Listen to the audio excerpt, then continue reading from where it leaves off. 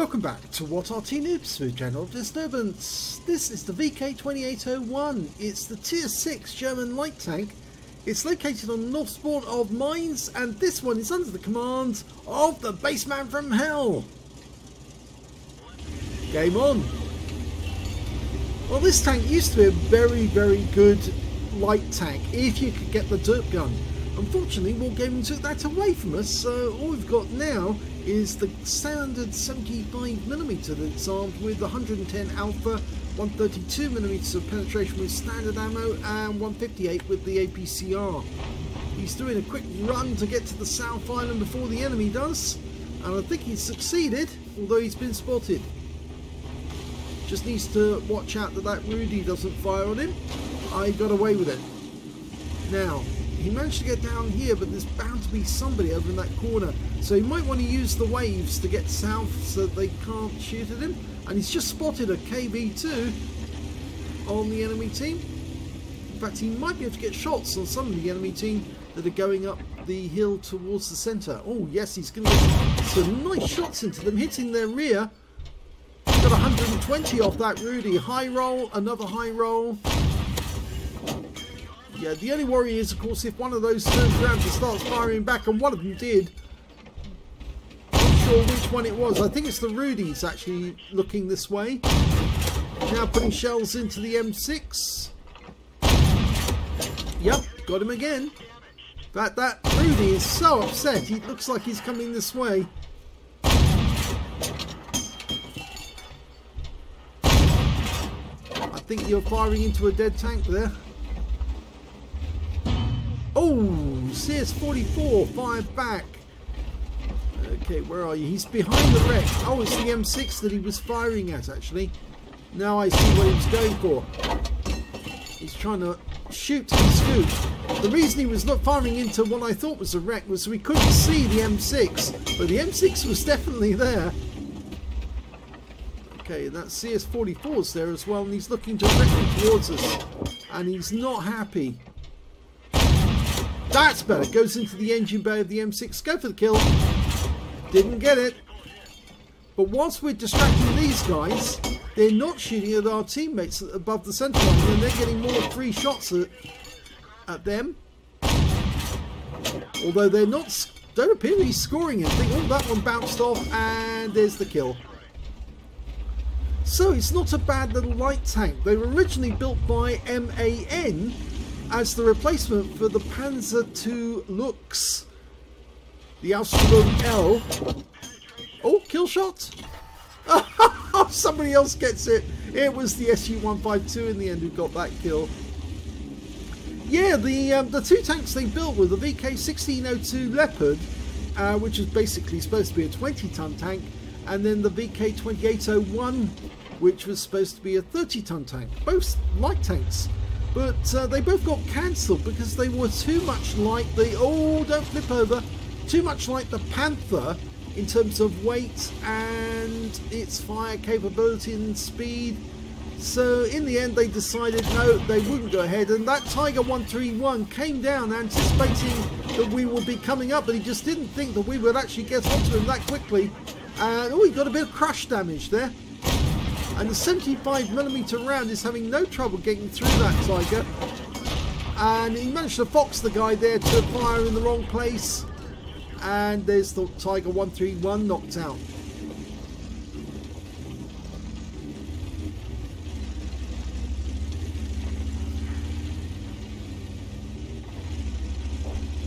So the enemy is in a bit of a poor position now.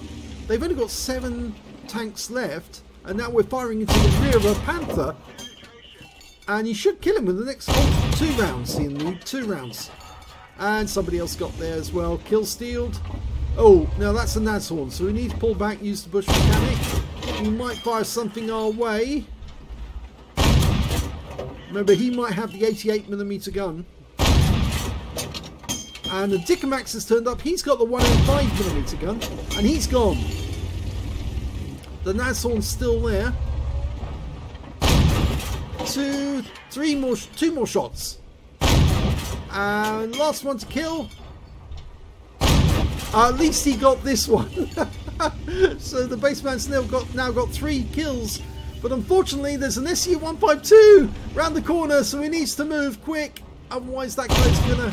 Oh, well, he's let him get very close, and too close.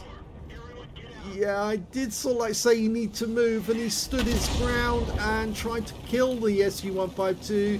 That was a mistake. Yeah, you don't stand against a 15 centimeter gun. Oh, even a 15.2 centimeter gun. You get the move out of there quickly before he fires, and now he's got this position and he's got armor behind him to protect him from our SU, who's actually coming up. And there you go. Well, he's died. Our SU-152 got him, and the last person alive is the enemy Arty, the M44. And I don't think he'll survive very long.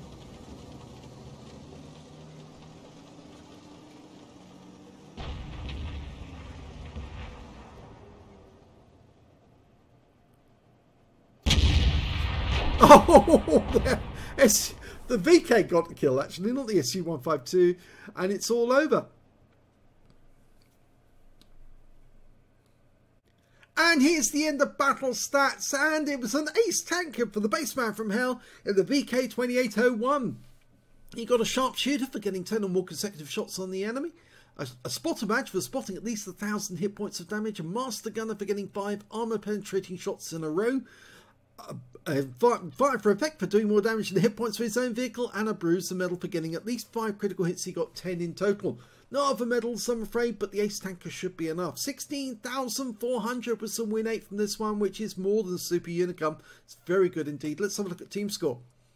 Well, he actually got the highest damage in the game, 2,763, but no high caliber. Did he accidentally shoot somebody of his own team? Don't think he did. I'm pretty sure he only hit the enemy tanks, but maybe accidentally one of his shots actually hit one of our teammates and he didn't see it.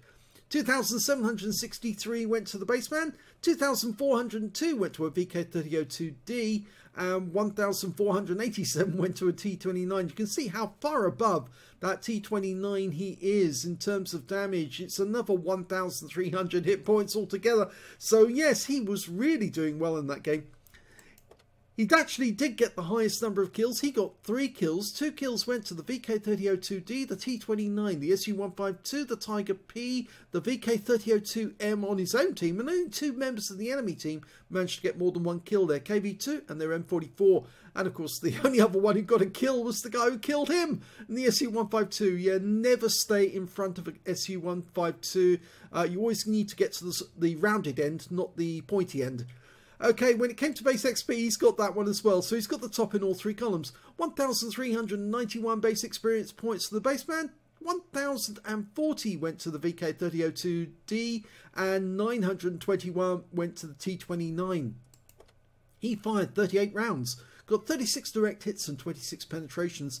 Damage of 2,763 hit points, of which 1,507 were at more than 300 meters. He received 3 hits from the enemy, 1 penetrated, 2 non-penetrations. I'm afraid it's the penetrating shot that actually finished him off altogether. I think it seemed to have remember. I don't think it was the other guys over the other side who actually took him out. I can't remember. One shot actually did bounce. I think those are the ones that came from the centre line. Those rounds bounced off him. 410 hit points of damage blocked by armour, 4 enemy vehicles spotted, 6 enemy vehicles damaged, 3 killed, 1,514 hit points of spotting assist. He earned 50,000 for the battle, and after repair and ammunition resupply took away 32,585 credits altogether.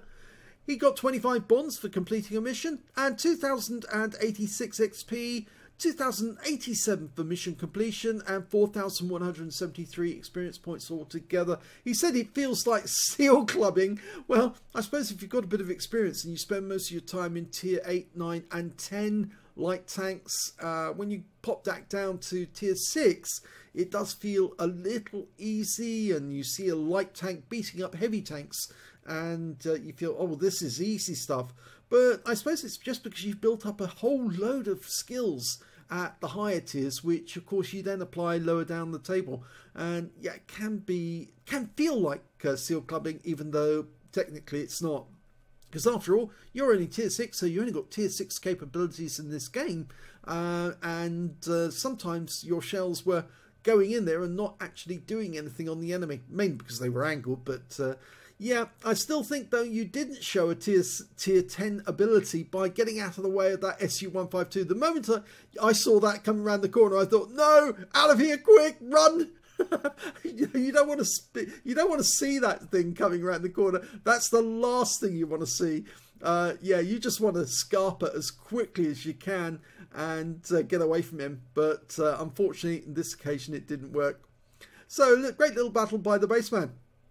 If you enjoyed this replay, please give this video a like. Do subscribe to our channel. Leave a little comment down below because it feeds the algorithm.